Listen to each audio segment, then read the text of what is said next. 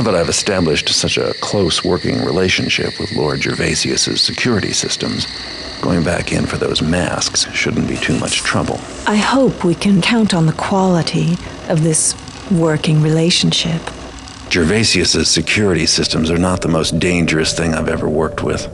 Do I have to ask what is? We're on the clock. How has Karras been using the time we've had to wait? He's been making some modifications to the Mechanist Cathedral, including some sort of valves or seals on the doors. Why, we don't know yet.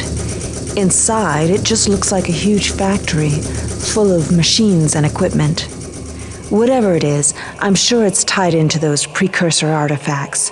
The sooner we can get a hold of those, the sooner we'll know. And get Karras off our backs. And stop whatever he's planning. Don't wait up. I'll be working